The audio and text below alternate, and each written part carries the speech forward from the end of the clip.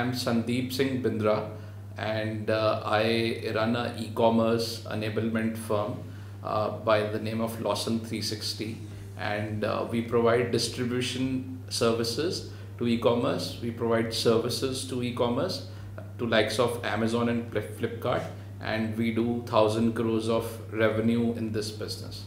We are expanding and also doing a transformation in our company, and my key takeaway from this program will be how do I scale up and from top to bottom. I am a CEO of the company. How do I make my people also learn in this phase? Every month when I do a module, how do I go and implement those things while running my company and taking back the class learnings and then implementing those learnings? That will be my key takeaway.